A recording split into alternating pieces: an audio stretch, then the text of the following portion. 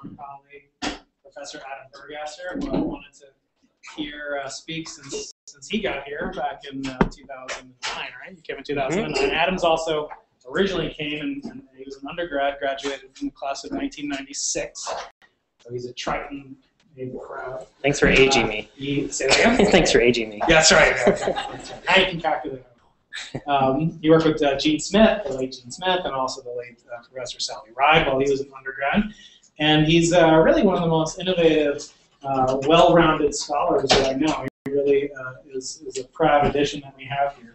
So one thing to note about Adam is he's teaching, this year he's teaching a new class in the spring called the Theater and Dance Department, Theater and Dance 131. Not 137. It's called Project Planetaria and explores scientific measurement with aesthetic interpretation, tools to use and explore astronomical information and design, data and aesthetics to drive discovery, and he's co-teaching it with theater arts and visual arts. So it's pretty ambitious project that he's embarked upon. And not to leave it there, on this Friday, tomorrow night, Adam will be presenting his new investigations into an embodied language for physics at the Audacious Speculations in Art, Entrepreneurism at Cal IT2, so that's tomorrow night. And it's going to feature artists and researchers such as Adam, who transformed something from nothing.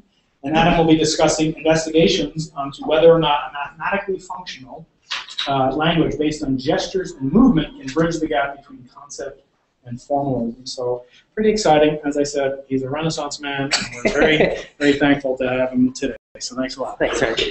I think the translation is once you get tenure, you can do all sorts of crazy things. So it's my pleasure to be here to talk this Colloquium. I don't think I've actually given a talk to the whole physics department before, so this is a wonderful opportunity. And I wanted to share more of the pure research that I'm working on, and that's a very recent sort of step forward in our field, and it's discovery of a brand new class, very cool stars, objects. We'll talk about the difference in just a bit, that extend down to room temperatures, and this is a class called Dwarfs. So I'm going to be talking about not just the why we want to discover them, but also the process in which we found them and how we've been able to study them through technology. Before I go on, I want to make sure I note all the people that I've been collaborating with for many of the results I'll be talking about today. This is a very incomplete list, but I want to make sure I highlight the folks that have been working on the instrument that fire, and the title is actually an instrument that I'll talk about later on in this talk. It's an instrument that's been installed down at the Magellan telescopes, and Rob Simcoe at MIT is the PI for that project. Works on a completely different other realm of astronomy, highest redshift galaxies in the universe, but it turns out we need the same instrument, so it was a good partnership. I'll mention a lot of results from the WISE Spitzer team that have been finding these objects and that we've been working together to follow them up. And then, of course, many of the contributions from my group here at UCSD, the Cool Star Lab, many of whom, many of these contributions are coming from undergraduate students who have been pretty successful in moving on to other places. And so we've had people coming in from other countries and from MIT. We've had people going out to Stanford and UCLA for graduate school. It's been fun watching them come and go and also contribute science in the process. So this is a sort of a breakdown of what I'm going to talk about today. I want to make sure I give enough sort of introduction on my field because it's not a humongous field of brown dwarf astrophysics, so I want to make sure I cover the basics on why this field is interesting, and why we're interested in particular on finding these very cold brown dwarfs that I'm going to talk about today that go down to room temperatures. I'll talk about exactly the discoveries that have been made and what their implications are more generally in terms of star formation, the efficiency of star formation at different masses, the history of star formation over the age of galaxy.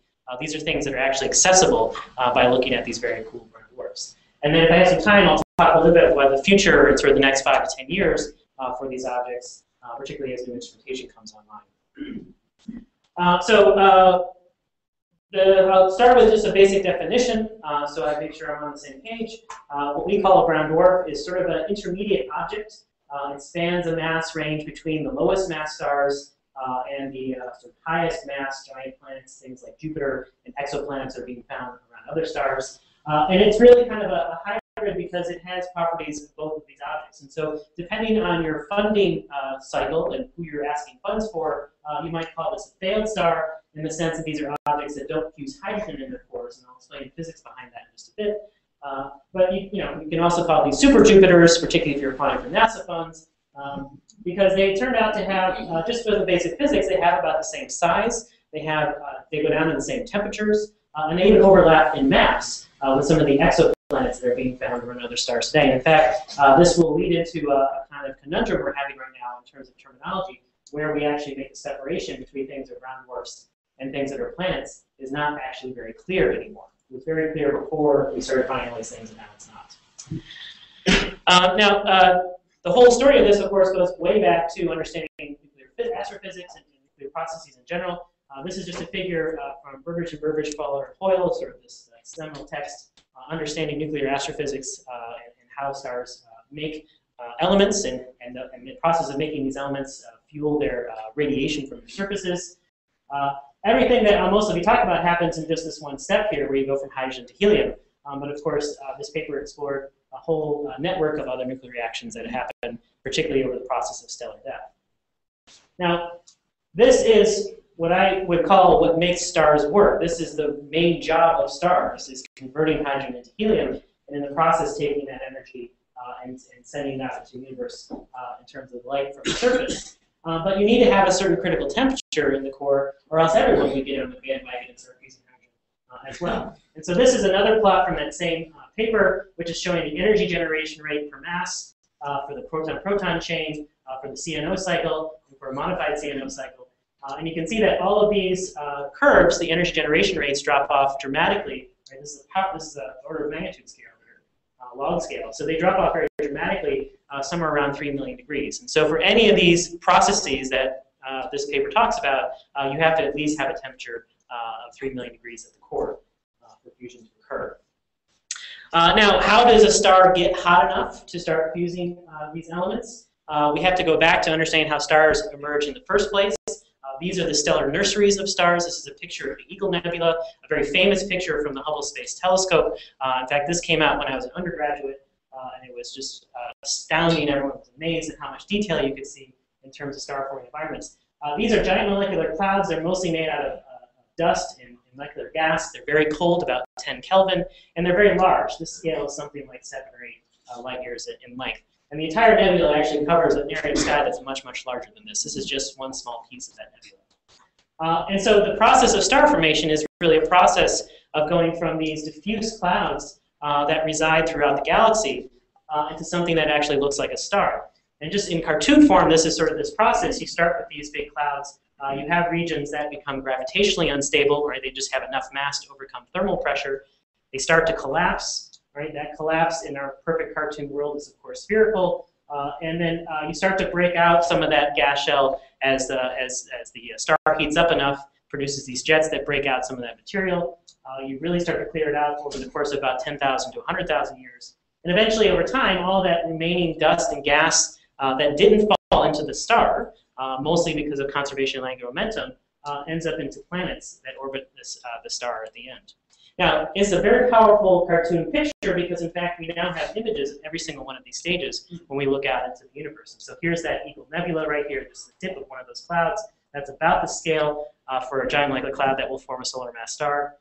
Here is a collapsed cloud, which is what we call propylids or tadpoles, depending on what your I guess, biological preferences. Here is one of these disks that's being eroded away by the jets that are being produced from these newly formed stars. And over time, these disks get thinner and thinner. Now we see in reflected light. And eventually you have a system like this. This is HR 8799, a direct image of an exoplanetary system that's actually taken from the Keck telescope. And so this is sort of the standard model of star to planet formation, and it seems to apply over a broad range of masses. And so the question is, of course, how low mass can you go? Well, another thing to remember is that if the heat for producing nuclear reactions in these stars comes from this gravitational collapse, how much do you have to collapse the star before you actually ignite these fusion reactions? And there's just a very simple scaling relation you can look at. If you just take the energy you require for ignition and assume that's a constant temperature, something like 3 million degrees or more, and just equate it to the gravitational potential energy of a particle coming in to the final radius of the star, then you get a nice relation where the mass of a star that's ignited fusion, that's actually actively fusing hydrogen, is proportional to its size. And this explains, at least very qualitatively, the very well-known mass-radius relationship for stars. The fact that very massive stars are very large, is in part because they don't have to get any smaller, because they've already started doing the things that stars do, which is producing energy through fusion. As you go down to less and less mass, you get to smaller and smaller stars until you get to these little dinky stars I call M-dwarfs. They're about 1/10 of the mass of the sun and about 1/10 of the radius of the sun. So it's a fairly close scaling relation down at these little masses. And so, so you could ask, just for the heck of it, well, if I can make a star that's 1/10 of a solar mass, can I make a star that's 100th of a solar mass or 1,000th of a solar mass? Can I take this clicker and shrink it down to the size where I've extracted all the gravitational potential energy and started fusing hydrogen inside this little collapsed clicker? And of course, if you do the sort of scaling estimate from this, you realize it doesn't make any sense at all, because you have to shrink this down to about 1/10,000,000th the size of a nucleus before you can start fusing hydrogen, which is not going to work. So there must be a minimum mass for a star. I would have you do it. And I would run away because I've got a nuclear fusion clicker. Yes? So, I'm not following up on that. I know let's take this seriously, but your figures seem to indicate that the smaller stars are redder.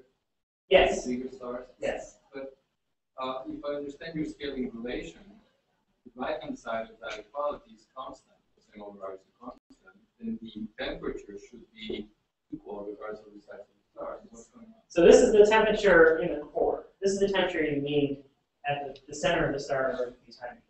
The outer layer of the atmosphere doesn't have to collapse as far, and so you're not releasing as much gravitational potential. That outer temperature is based more on how much power is released from the nuclear reaction than the temperature you need at the core, and also how much opacity is in the center of the star. Okay, so it's a perfectly valid question of how small I can push this down, but there must be a limit, and that limit was explored back in the 1960s by Shiv Kumar and Hayashi Nakano, who basically just said, let's take increasingly smaller and smaller stars and evolve them through time, let them gravitationally collapse, and see at what point will they start to fuse hydrogen. And so this is a plot of core temperature versus density from Shiv's 1963 paper, and these lines are just showing the trajectories of stars of different masses as they get smaller and heat up in the core. And for hot stars, that's fine. You can breach this sort of threshold limit for hydrogen fusion at some compact size. But of course, there's also this other limit you have to worry about, and that's a degeneracy limit for electrons in these stars. Right? At some point, you pack this material so tightly that the electrons themselves can no longer shrink any further because they are supported by this electron degeneracy C. All the lower energy states of these electrons inside the core are now filled up. And this is enough to now stop or halt the collapse of these stars, provide another pressure support against gravity. And as a result, if you hit that point before you've actually gotten 3 million degrees, you in fact never get to that high temperature, because you simply cannot extract any more gravitational potential energy from collapse. So we don't have to worry about shrinking this down. Right? We can actually get down to that limit at much higher masses. It turns out that limit is something like 7% of the solar mass. And because these things are not producing energy through nuclear fusion, because they're not doing the things that stars do, they don't evolve in the same way that stars do. And so this is now an evolutionary plot of time of the effective temperature, the sort of outer temperature of the stars on a logarithmic scale. And all of these lines, again, are different masses. A normal star, will collapse down to the point where it is started nuclear fusion in its core. That energy production is very well balanced to the energy rate that's being emitted from the surface. In fact, there's a negative feedback mechanism, and so the star actually stays quite stable. It's in hydrostatic and thermal equilibrium for an incredibly long amount of time. And these stars that are about 1/10 of solar mass can outlast our universe many times over. But a brown dwarf, because it doesn't have an energy source, will reach a hydrostatic equilibrium because it is being supported by degeneracy pressure. But it's not in thermal equilibrium. It just radiates its heat away. And so over time, these things cool down from temperatures that are around 3,000 Kelvin at the surface, which is a very red star, down to even colder temperatures, down to thousands and even into hundreds of degrees Kelvin if you wait long enough. Right? So this is a consequence of the inability to fuse hydrogen. That these stars are not the type where we can just look at it and say, okay, I know this is this temperature, which means it has to be this mass, which means it has this radius, which means it has its age. These things change with time. And so just, for example, measuring the temperature of a given object won't tell you whether it's a very young, very low mass object or very old and very high mass but still a brown dwarf. Now, this also sets another sort of mass cutoff, which is a little more qualitative, and that's the difference between planets and brown dwarfs. And I put this in quotes because this is not something that's actually universally agreed upon. But hydrogen fusion stops at about 0.075 solar masses. It can go up a little bit higher if you have a metal core star, but that's sort of the range for a regular solar metallicity star. If you go below about 13 solar masses, the core never gets hot enough to fuse anything, even deuterium. And so one of the definitions that have been proposed to separate these objects from planets is that planets are things that never fuse anything. And as I'll show in a little bit, that sort of contradicts with other definitions of planets. Okay, but the basic idea is that these things cool over time. They evolve over time. And they can cool to very, very low temperatures. All right, this scale goes down to 400 Kelvin. So that's a wonderful, nice, cute little theory. Who cares? Why should we care about these dimming stars? Well, one reason to care about them is if they are made of matter, right? That they are massive, and they are cool so much that they are literally dark. They sound like great candidates for dark matter. And in fact, in the 1970s, this was a big motivating factor for building the brown dwarf field. If there were enough of these objects out in the universe, and you couldn't see them because they're just so cold, then you could potentially make up this missing matter in our galaxy and other galaxies. And the reason for this is not so crazy. If we just take a nice picture of the sky in sort of visible band wavelengths, what you notice that most of the stars, particularly when we look very deeply in the sky, are these very cool red stars, these very, very low mass stars. In fact, these M dwarfs, the lowest mass of those stars, make up about 70 to 75% of all of the stars in the galaxy. So it's popular to be small in our galaxy. And this was known even back in the 1950s when Salpeter first studied this mass function or distribution of masses of stars. And this is the plot that he came up with. So this is in sort of a reverse order. The lowest mass stars here on the right side. This is a 10 solar mass star, so here's the sun. And if you just count the sort of number distribution of stars, or the number density of stars as a function of mass, in 1955, that relation just kept going up and up as you go to lower and lower masses, with no end in sight. So it doesn't take much of an imagination then to extrapolate this relation out as far as you'd like. So let's take it all the way down to an object that we know exists, which is Jupiter, down to Jupiter mass. If you do that, what you find out is that extrapolated relation will give you something like 300 brown dwarfs for every star in the galaxy. And the mass, the cumulative mass from all those objects, is about 4 times as massive as the stars. And within a factor of 2, that's about what you need for dark matter. And so there was a lot of interest and excitement to find these objects, because if you could find them, you would solve one of these big problems in astrophysics. Now, if that was the case, that wouldn't still be one of the big problems in astrophysics today. So that certainly has not happened. In fact, it took 30 years from the first proposal that brown dwarfs would exist theoretically until the first detection back in 1995, again, actually when I was an undergraduate here. This is an image of that first brown dwarf. This is Gliese 229b, which is a companion to this star, which is Gliese 229a. Looks like a super humongous star on the screen, but in fact, this is one of those very, very low mass stars that's very common out in our galaxy. And this one is much, much fainter than that. Incidentally, so this was discovered by Ben Oppenheimer, who was at Caltech at the time. He's now a curator at the American Museum of Natural History. And this image is up at the American Museum of Natural History in the Rose Center. If you ever visit there, you'll see the one sort of striking piece of art in brown dwarf science. So how do you discover these if you cannot see them? Good question. So you can see them, just not in the visible bands. And so it took the development of infrared detector technology, which was really sort of stimulated in the 1980s, to make this image. So this image was taken by the Palomar coronagraph, which is infrared coronagraphic image detector. I should say, this image is from Hubble Space Telescope, but the original discovery image is from Palomar.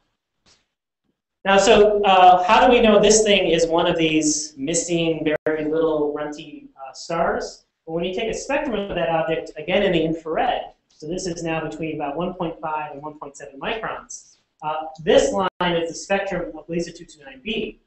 This line is the spectrum of Titan, a moon of Saturn. This is not a normal stellar spectrum.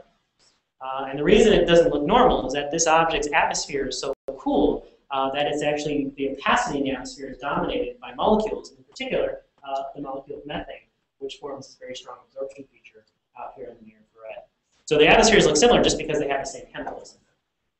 And methane is not something you can see in stars that are thousands of degrees Kelvin. It immediately breaks down into carbon monoxide and other atomic gases. So the fact that methane is stable in the atmosphere of this object immediately told us that it was much too cold to be a star, and that it had to be something that was lower mass than that threshold unit. Now, whether or not this is a planet or a brown dwarf has been under debate for some time, but we know at least it's not a star.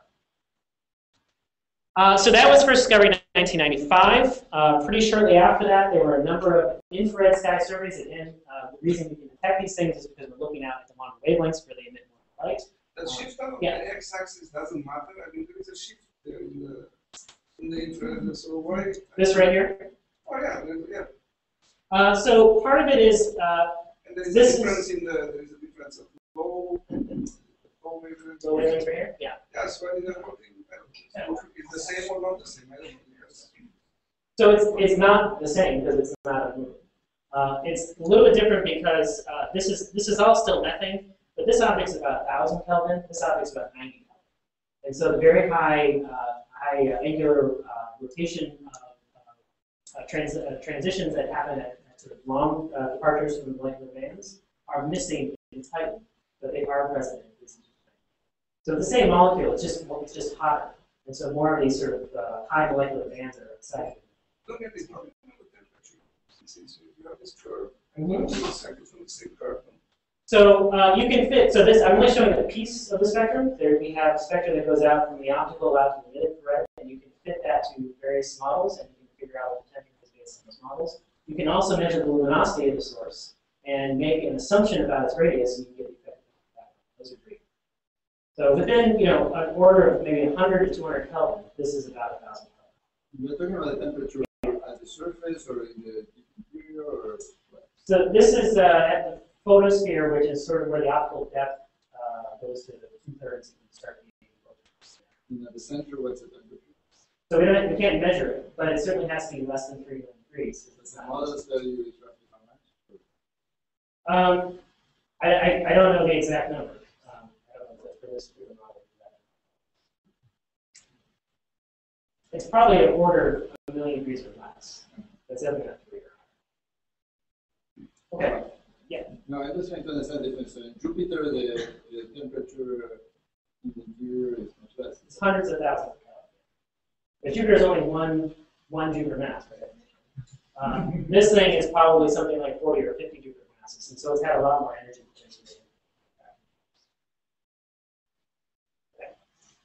Okay, so several surveys have now come online, again, sort of around the turn of the century, which I just heard recently as a term, which is amazing. The 2 micron survey, which it was completely in the near infrared and observed the entire sky at wavelengths where these objects are bright. The Sloan Digital Sky survey was primarily an optical survey, but it had several very red, close to infrared bands and was able to also detect sources. And so today we have something like 1,000 or more of these very cool brown dwarfs that are known. So only in 10 years we've had that many discovered. This is just a compilation that's maintained by a colleague of mine.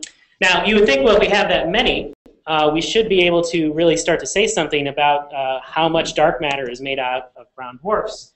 And it turns out not even close. And so if, this is sort of schematic, but we sort of extrapolate the number of nearby brown dwarfs here in the solar neighborhood, because we actually can't see one that's very far away. And we compare them to the sort of stellar density, the number of brown dwarfs is closer to something like 2/10 to a half compared to the number of stars. We needed something like 300 in order to make up dark matter. So we're orders of magnitude off in terms of having dark matter brown dwarfs. Yeah? So there's an assumption that the local concentration of brown dwarfs is somewhat typical. Yes, yeah, so that's a big assumption. Even though dark matter is thought to be more concentrated around the edge of the galaxy rather than in the middle. Right, so I'm only comparing brown dwarfs to stars. And so this brown dwarf distribution is probably not too different than the stellar distribution. And so if locally the brown dwarf to star ratio is very low, it's unlikely that we would suddenly find a halo full of brown dwarfs. However, I will get back to this in a moment, right? Some people think that maybe, yeah. There's also some assumption as also the efficiency which you can actually find it. Yeah, so there's a lot of corrections in terms of we only see certain types out to 10 light years and then maybe 5 light years. There are many selection effects in terms of whether this thing is unusually colored or binary. So all those things have to be accounted for when we correct these numbers. So this is a very disruptive number. This number is known much better in clusters, young clusters, where you know where all the stars are. Very saying that as the time goes on, we discover more and more eventually. I'll come back to that. No, that's actually it's a very valid point. I'll come back. Okay. All right. So what do we do? It's not dark matter. So what do we do with them? Well, it's a completely new population. I mean, even if it's not 300 times as the number of stars, it's a population that's significant in number. Right? If there's half as many of these objects as there are stars, then there should be a lot of brown dwarfs very nearby the sun. And so it's an interesting population study. So what's the first thing we do when we find a population? Well, we follow the biologist lead, and we start to classify these objects. And when we classify them based on their spectral properties. But this is sort of just a quantitative description of what the physical aspects of these objects are. This is what we actually use to classify these objects. These are the spectra of brown dwarfs. These are actual data. This is now spanning sort of the red optical range. So we can see somewhere around here. And then we can't see past this, and that's where all our data is. These are four different types of objects. The top one here is an M-type dwarf. These would represent the hottest brown dwarfs that haven't had time to cool off. They still have all of their gravitational contraction heat, and so they're about 3,000 Kelvin at their surface. As they cool off, you start to see a lot more structure in their spectra. This is not a noisy spectrum. This is actually incredibly high signal noise spectrum. All that fine feature is all of the molecular bands that are present as these atmospheres get cooler and cooler. Eventually, methane kicks in, that methane that I showed for Lisa 229b. That starts to really cut away the spectrum. And so what used to look like at least pretty close to a black body distribution looks nothing like a black body distribution when we get down to these temperatures. And just for comparison, here's Jupiter. Right? Here's Jupiter, and here's that sort of coolest class of brown dwarfs. At least morphologically, they're fairly similar. There are important differences. But that morphological similarities because, again, some of the same chemicals are in the atmospheres of both of these things. And so this points to one of the reasons we're interested in these very low temperature brown dwarfs, is that they do have atmospheres that, at least in composition and temperature, are very similar to exoplanets. And there's a lot of effort today to directly detect and find and measure and study exoplanets. We don't actually have to work that hard because these things are just floating around by themselves. We don't have to block out a bright star next to them. We can actually study the atmospheric physics, the atmospheric dynamics of these objects in great detail. Now, if I map these classifications back onto this evolutionary diagram, again, temperature versus time, these classes sort of map onto these temperature ranges. And one thing you can start to see is that if I follow one of these trajectories, these mass lines for a brown dwarf, the evolution of an object really spans different spectral types. It's not just an M dwarf. It's not just an L dwarf. It changes over time. And historically, this is the reason that these objects are called brown dwarfs. Brown dwarfs is a terrible name if you want to sort of sell your science. It's not an exciting color. It's not purple, right? Not pink. The reason they're brown is because when they first did the models for these, they didn't know, A, what the colors would necessarily be because the opacities are so complex in these atmospheres. And also, they would be many colors as they changed over time. So instead of picking one color, they sort of picked a color that was sort of a blend of all colors. And that's how brown dwarfs work. Is dwarf an acceptable term? Dwarf is a, yeah, that's the other reason this is a terrible term. It's sort of offensive on many levels. I'm personally very offended by dwarf dwarfs, but that's okay. Anyway, so this sequence, M dwarf, L dwarf, T dwarf, whatever's after that, is really an evolutionary sequence for these objects. And that's going to come into play in just a little bit. Okay, so what else is what are the outstanding questions about brown dwarfs today? One thing is we know they exist, but we're not entirely sure how they form. It turns out it's very hard to form these brown dwarfs from that sort of standard picture of star formation I showed earlier. The reason is that that collapse of that cloud requires having enough mass to overcome the thermal pressure. Right? It's about 10 Kelvin and it's hot. But of course, if you had less mass to start with, you had less gravitational potential, so it's very hard to pull these things together. So the Jeans mass, the mass that you can actually collapse in a cloud, actually scales inversely with the density. And so in order to have a brown dwarf, you need to have a very, very dense region in your cloud. And of course, if you have a very dense region in the cloud, how do you stop all the rest of the stuff from following in on collapse and distorting your star to something bigger? Turns out that follow-up accretion is one of the main contributors to the final mass of the star. So you start in a very dense region, how do you stop all that stuff coming in? So there's a bunch of theories on how we might do this. There are questions whether the formation of brown dwarfs might actually be influenced by things that are in the environment. For example, a very hot star in that area, will that ablate enough material away so you can make these little nuggets of stars? And also whether there's a metallicity dependence on this formation process as well. Now, I don't work on the theories here. Alexei Kritsuk has worked on this quite a bit here at UCSD and Colloquium beforehand. He's still doing that. One of the ways that I approach this problem is actually look at the systemic properties of these objects, because if you can form brown dwarfs, you can also form brown dwarf systems, and we do see brown dwarf systems out there as well. And so my approach is actually studying the multiplicity statistics in order to constrain some of the predictions of these formation models. And this is work that's being done by several members of our group, and particularly looking at techniques where we combine high-resolution imaging, so using adaptive optics imaging to get very, very tight images of tight binaries, and combining that with spectroscopy. This is just sort of a spectral movie at high resolution. This scale here is something about a half an arc second on the side. And you can see that this little nugget comes out here briefly. This is scaling through spectrum. The reason it's only coming out at certain points is that other wavelengths, its length is completely obscured by its net absorption. And so we can actually detect some of these very cool things based on where they actually appear at different wavelengths. We've also developed this new technique of identifying binaries that are called spectral binaries that are blended spectrum. This is an example of one of those where the black line is the observed spectrum, and then the green line is a sum of two other templates. And the only way to make up that black line is to assume that you have two spectra that are contributing to that one spectrum. So we can't actually resolve that system. We can't separate into 2 points of light. But we know it's a binary, and we even know what the properties of those atmospheres are. And so this has been a way of actually getting to very, very close separation. This is work that Danielle is doing right now. Another important question is understanding the interior states of these objects. Right? They're partially degenerate objects. They are composed of sort of semi-degenerate, strongly interacting plasma.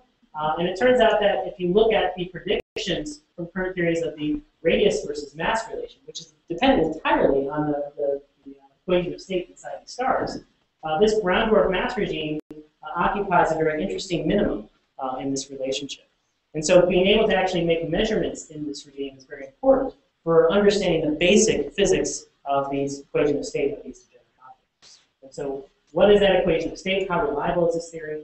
And also, how does the interior plasma state affect things like magnetic fields or the evolution of the rotation of the object?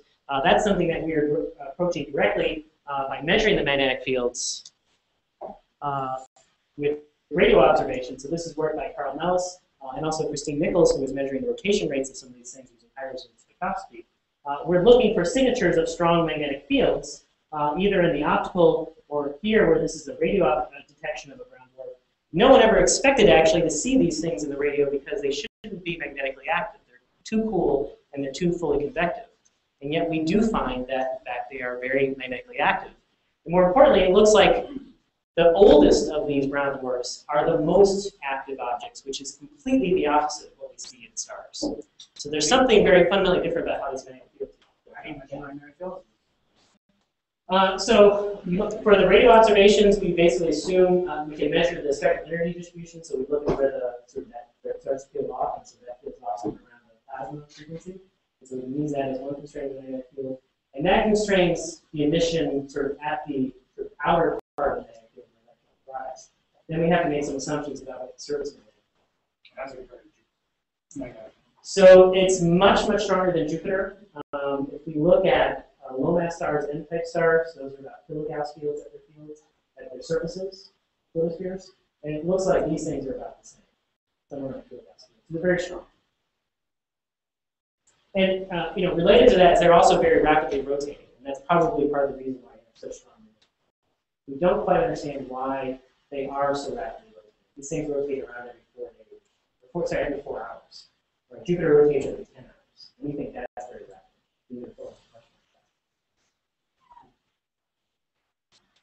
Okay, and the last thing is understanding their atmospheres, in particular the chemistry in their atmospheres.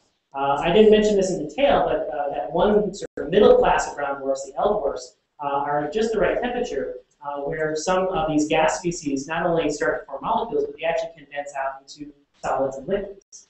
And these are actually mineral species. So if you think about it, you can start to melt things like rocks and metals around 2,000 Kelvin. Well, these objects have atmospheres that are about 2,000 Kelvin.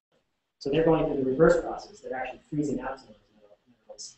And that results in literally weather on these objects. And we're starting to see some evidence of that weather, both through the direct detection of some of the grain features, particularly from silicate grain features. This is some work I did back in 2008, looking at mid-infrared spectra and finding these very strong mineral features in these objects. But we also see variability that gives us, for example, a measurement of this rotation period. We see variations that are on scale between 1 and 8 hours in these objects. And we believe that that variability probably has to do with how these clouds are distributed on the surface. And so this is sort of opens up a brand new window for planetary atmosphere dynamics, because these are not 100 Kelvin Jupiter atmospheres. These are 2,000 Kelvin, 60 Jupiter mass atmospheres. And there's a lot of different sort of scaling relations that happen when we get to those hot objects. So this is some work that's been done by a couple of students here at UCSD as well. Okay, so I'm going to transition now to talking a little bit more about the very cold brown dwarfs and why we're particularly interested in those objects. First of all, when I define cold, what I really mean are things that are below about 500 Kelvin. This is about the limit of temperature of objects that we had found prior to about 2000, 2009, 2010, with those earlier near-infrared surveys. So there's 500 Kelvin, right? That's sort of the end of my thesis. And here's Jupiter. And there's about 300, 400 Kelvin in sort of temperature space that hasn't been explored. Now, that doesn't seem very much, but a lot can happen in this sort of range of temperature space. First of all, there's a lot of chemistry that happens. I talked about mineral cloud formation, but in this range, you start to get ices that form in these atmospheres. And there's a lot more mass in ice than there is in rock. This is why the planets in the outer solar system are so big. There were a lot more icy big things to build those planets with than there were rocks to build us little planets like Earth. Right, so those will have a significant effect in terms of the atmospheric properties of chemistry. As I mentioned, we know they have clouds, and we know they have patterns in their clouds, so that suggests there's some dynamics, and understanding those dynamics is something that planetary scientists are interested in. And also, when you combine these things, you start to get very interesting chemical cycles, which is important for understanding equilibrium and non-equilibrium. Now, not only that, is that this range of temperatures turns out to be a very interesting range for the exoplanet hunters. In the next 5 to 10 years, there are going to be several instruments coming online that people have spent literally hundreds of millions of dollars on to directly take images and spectra of planets around other stars. And so here are sort of 3 of these instruments. Gemini GPI is actually going to be out in the next year, and it'll be able to reach in somewhere around sort of 200 million arc seconds, so about 2 AU from a solar type star in parsecs. And that's sort of the temperature range that we reach if you just had a planet in equilibrium at that distance. Right? That's a temperature we've never seen before in terms of atmospheres. VLT and TMT are going to start to probe even closer to the stars, and this entire range is the range in which we have no data, no observations, no atmospheres that we've actually seen at those temperatures. And so, and I should also mention, of course, that this range also encompasses the habitable zone for solar type planets. And so if you're in particular interested in looking for whatever the name of that moon that Pandora creatures were living on, they lived right there, right? On a moon around a giant planet that's right there. All right, so again, understanding what those planets look like will help us find the signposts for those planets. We'll actually be able to say something about whether we're finding planets and how. And already, people, of course, are looking at direct images of planets. I showed that a little bit earlier, this HR8799 system. There's now been some studies of their spectral properties of the atmospheres. And in fact, when you compare the data, these are the black points that have been measured, to actual spectra of brown dwarfs. Right? So these are examples of 3 different types of brown dwarfs. Those data actually turn out to line up not too terribly with brown dwarf spectra. And so, again, studying brown dwarfs gives us a little bit of a heads up on how we might expect exoplanet spectra to look like, because they're at the same temperatures, they have the same compositions. So at least the chemistry at some level should be very similar. But they're much easier to study. Right? We don't have to worry about blocking out a really bright star. We don't have to build a $100 million instrument. We can just point a telescope at it and study A third reason why these very cold things would be very interesting to find and count up is actually getting back to your question. If brown dwarfs form and they cool over time, then all the brown dwarfs that formed very early on in the galaxy's history will have cooled down to these very cold temperatures. And so if you really want to understand the mass function and the formation rate of these objects over time, you really have to look down at these very cool objects, because that's where the history resides. Right? So this is a couple of simulations I ran for the Halo survey a couple of years ago, comparing different forms of the mass function. Again, the number of stars is a function of mass. And then comparing points where you might have a minimum star formation mass. Maybe you can't form things less than 20 Jupiter masses or 10 Jupiter masses, 5 Jupiter masses. That will have direct consequences on the number of these very cold brown dwarfs you'd expect to find. And so if we want to constrain those parameters of star formation, this is where all the action is. Okay, so this is a simulation of this. This is showing with time, so when we're starting out at very early times, constant star formation in the galaxy, and this range of masses with sort of a normal mass function. And you can, oops, no, you can't watch it, sorry. Okay, sorry, never mind, I can't play it. Trust me, you'll get a lot of white dwarfs. Okay, and it's finally, getting back to the atmospheres, again, our planetary colleagues are very interested in this because there's a lot of interesting chemistry that happens in this temperature. This is just a pressure temperature plot for various species, and here's that 500 Kelvin limit. This is about the pressure range of the photospheres of brown dwarfs, the regions where we actually measure their spectrum. And there's a number of very interesting transitions that we go through. First of all, ammonia starts to form in these atmospheres. We should expect to see that in abundance. We start to see the condensation, as I mentioned, of salts. Right, salts like potassium chloride, cesium chloride, very unusual types of salts. Those will actually have an effect on the atmosphere, and we're actually starting to see that effect today. This is just a set of models showing what happens if you have, for example, sodium sulfide clouds that form in these atmospheres. They dramatically change what the near-infrared properties of these objects look like. And we've actually now started to see that in some of the sources that we're studying that are very close to this 500 Kelvin threshold. This is a system that's been discovered about 2 or 3 years ago, and we took a couple of spectra of it, and what we found is that models that have clouds are much better at producing the spectra than models that don't have clouds. And that actually tells us that a new set of clouds is coming in. These are not mineral clouds that we found in L-dwarfs. These are clouds made out of ices and sulfides. A new set of atmospheric chemistry that's happening. And by the way, this is also a 7 Jupiter mass object around a star. Planet, I don't know. And then finally, we hope to, at some point, to detect the condensation of water ice, which is going to be the most abundant solid species in the atmosphere, and should dramatically change the spectrum of these objects. I'll also mention that Jupiter at some point went through this phase as well. And we're not quite sure what effect that had on the evolution of the chemical species in the atmosphere. We would also expect to see something like this in exoplanets as well. All right, so how do we discover these things? Well, here's a set of spectral models, just to sort of put this in perspective.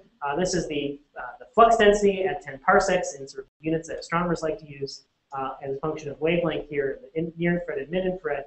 Most of the work that's been done has been in this region, and I've highlighted different temperatures, but this sort of 400 Kelvin that we're aiming for down in red. Most of the work has been done here, and that's pretty hopeless when you get down to wide dwarfs because there's essentially very little flux. What you really like to do is start to observe objects in this sweet spot at 5 microns, which is both a minimum in the gas opacity, and it's also just getting close to the peak of the black body function. So those earlier surveys were over here, had no chance of finding wide dwarfs. The next generation near-infrared surveys got deeper in that same region, and were just able to barely catch maybe some nearby wide dwarfs out in the red. And so in the last couple of years from those surveys, there have been a few tentative suggestions of wide dwarfs, things that people think that they might be wide dwarfs because they're slightly different in their spectral properties, looking for evidence of ammonia in the near-infrared, for example. But these are very controversial because it's very hard to distinguish if that's ammonia or if that's just noise, because it's also in the same region as really strong water absorption. So while these surveys had the possibility of detecting this stuff, it wasn't really secure.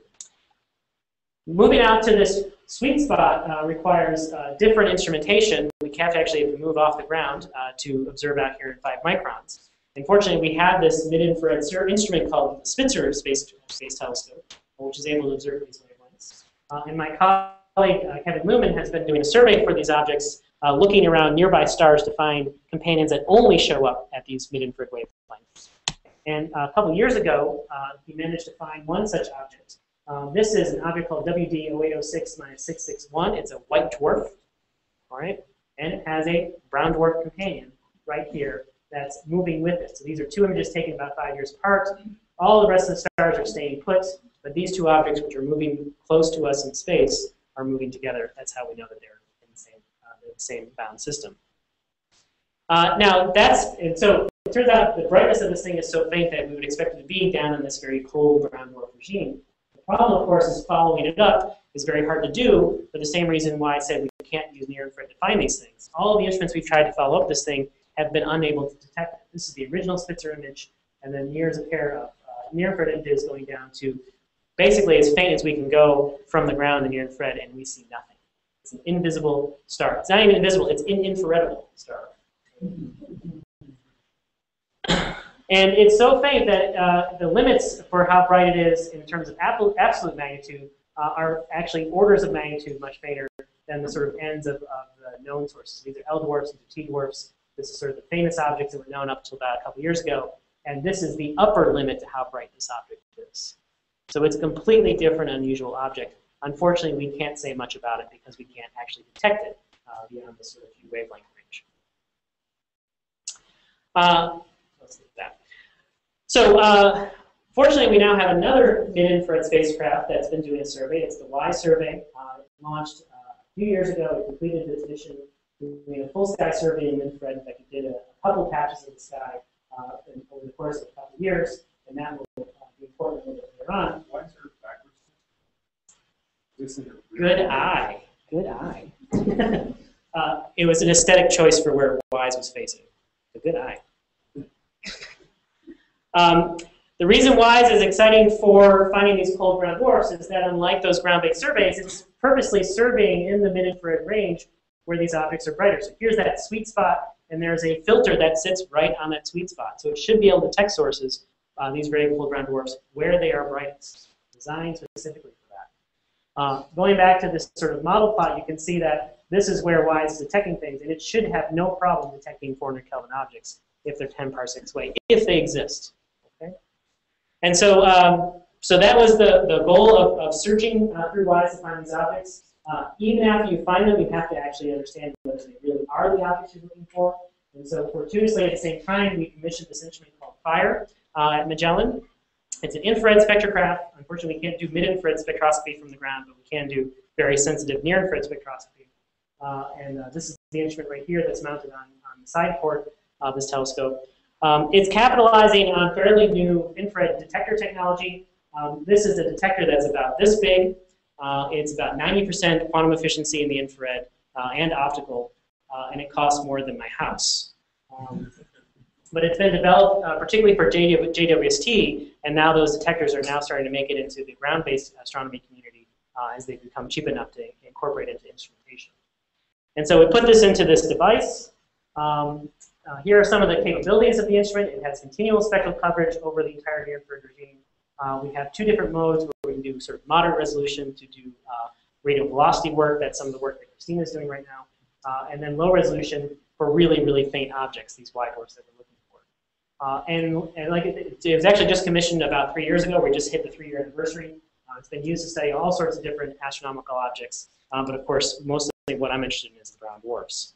And so here are some of those FIRE spectra. And there's white dwarfs. Exciting? So, to the untrained eye, this doesn't look that impressive. All right, it looks like a bunch of other little curvy things that sometimes look like jaw's teeth if you look at them close enough. It's very hard to actually distinguish between. So this red line is the sort of coldest T-type dwarf that was known before this, and it's actually very hard to distinguish between these things and that red line. It turns out the spectra, as we go down to 300, 400 Kelvin, don't change very much. And we expected these very big changes to come because of all these chemical transitions. And what we're finding is that the spectra are very, very similar. It's very hard to separate the class of these objects from the things that we've already discovered. But what makes them white dwarfs is actually kind of by fiat. Right? The way spectral classification is done is you identify certain stars in the sky and you say that this star is the T6 standard. Every T6 I find has to look exactly like that one star. It's a very empirically based system, and it's meant to be that way because we don't want to bias it through sort of theoretical ideas that may change over time. That star will always be that star if we find it that way. And so the WISE group has just found things that are full enough, and they've just decided that this object in particular defines the white dwarf class. And so anytime you find something that looks like it, that's a white dwarf. Seems very anticlimactic, right? Because it's not like we found something amazingly different.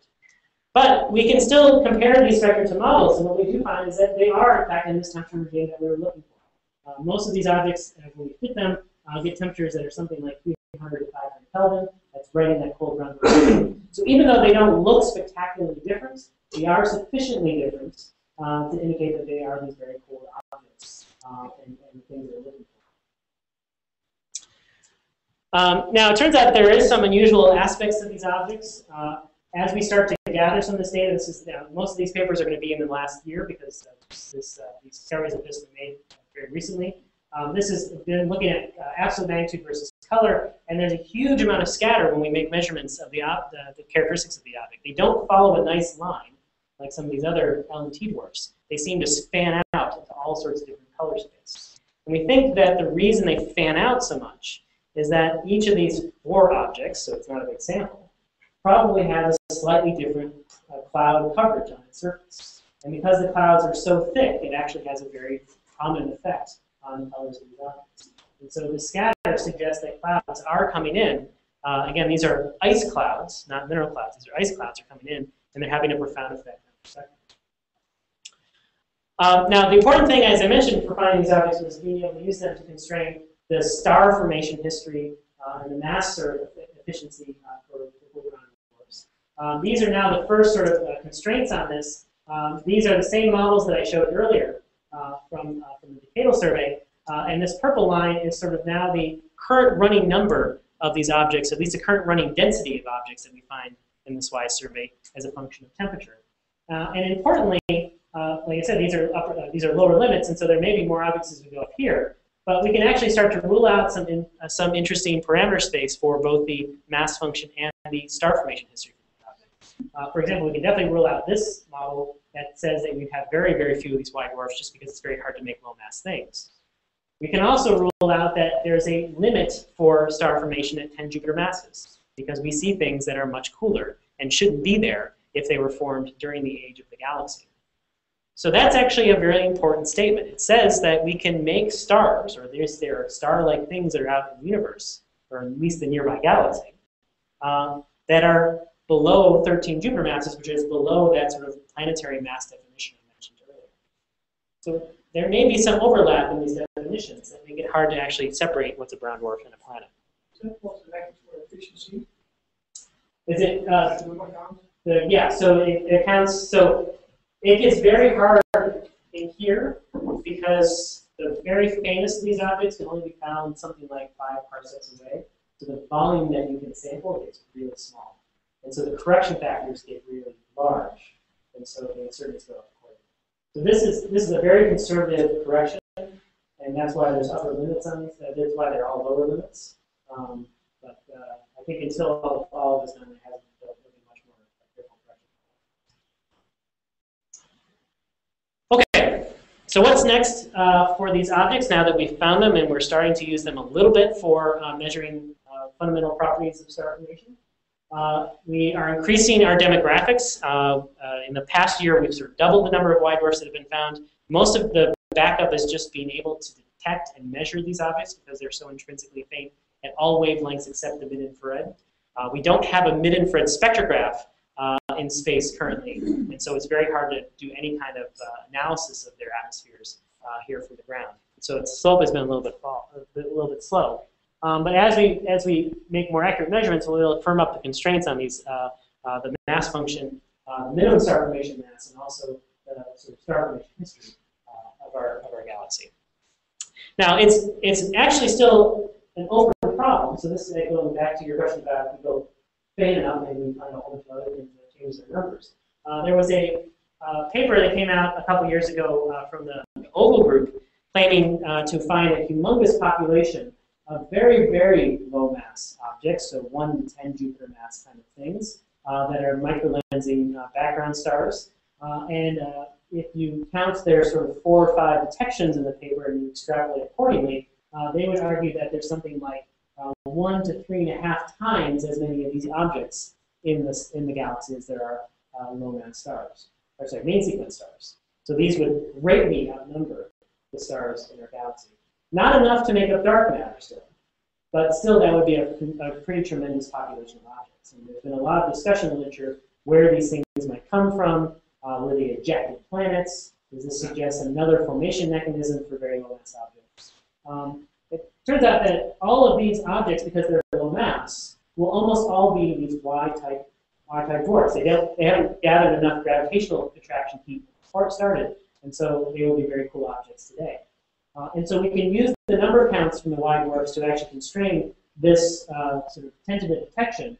Right now, it looks like this is probably heavily overestimated because there would have to be a dramatic change in the mass function of these objects based on the numbers we detect today to account for that many very low mass things floating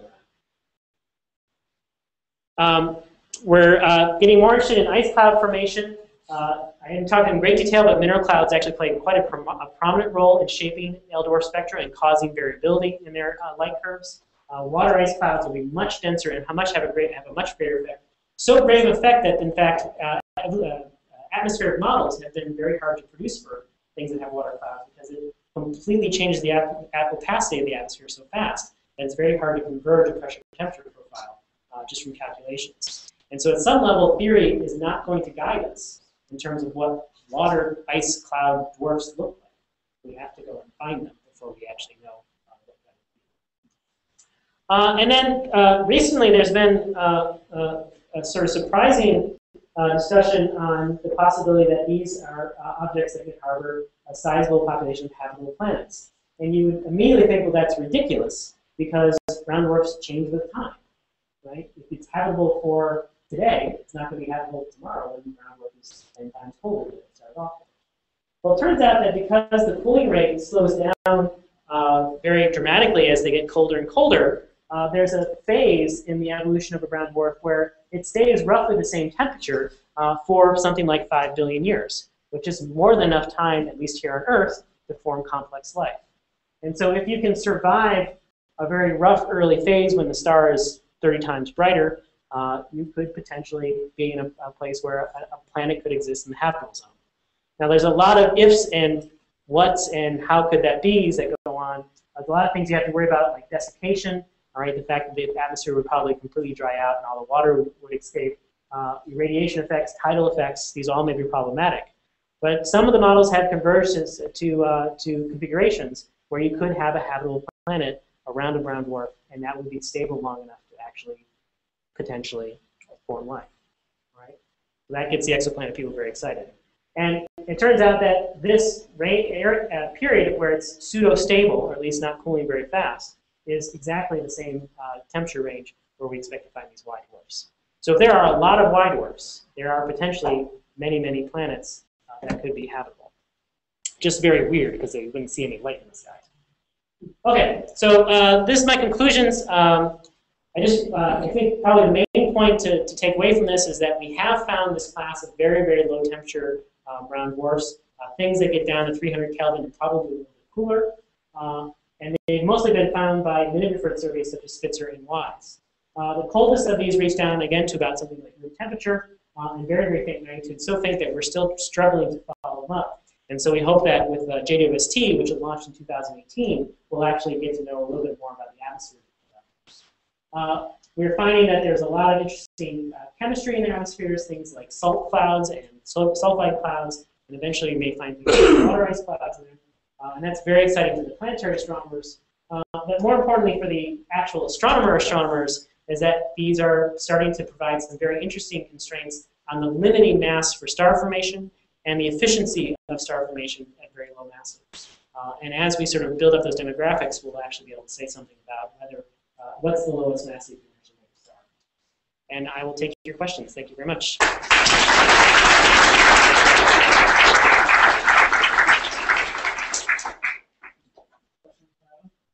All right, so you said the brown dwarfs are close to actual stars. How would they be habitable?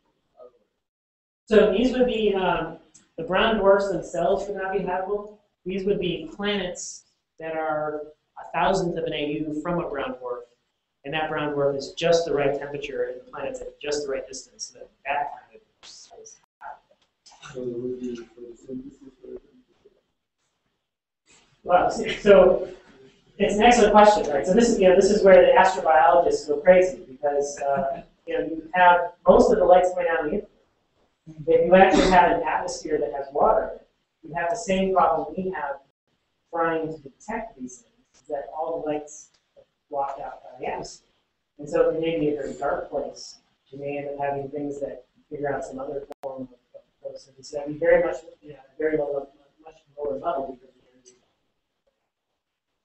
Very spectral. Yeah. Keeping on that last question, since these things do have a history in cool, one of the reasons for the rise of life on Earth is because the sun's been so stable for a very long time. I think that would be the thing. It's the kibosh on that. Well, so, the interesting thing is our star has not been stable. It's actually grown in luminosity since the beginning of our solar system. The amazing thing is the Earth has not changed. Even though the sun has actually gotten hotter and luminosity from the sun over the 5 million years that we've been. So, this is one of the so this is the faint young sun paradox. Why, if we have a much fainter sun early on, is the Earth sustainable for life that could habitable on surface? Going all the way back for 4.7 billion years ago. We have evidence of that. So our sun has changed in its brightness, but our Earth has not. So there are feedback effects in the atmosphere that may be important. You mentioned earlier on that brown dwarfs being very fast. Yes. And first of all, we're going to ask the correlation between size and so Jupiter doesn't spin as fast. So they seem to spin faster the larger they are. And then what does that change when you go to the big star? So, it's a little hard to compare the spin rate for something like Jupiter to these objects because Jupiter also formed inside the protoplanetary disk of the Sun. And so it was subject to a lot of other torques that these objects would have. Creating different material, just the sort of local spin rate torque of the protoplanetary disk. So it's hard to say the evolution of Jupiter's spin would necessarily be the same evolution. Now, the question about the stars, what we think is, so I mentioned one of the things we're very interested in studying are the magnetic fields. And for regular main sequence stars of the sun is a very slow rotation. It rotates once every 40 days, 25 days.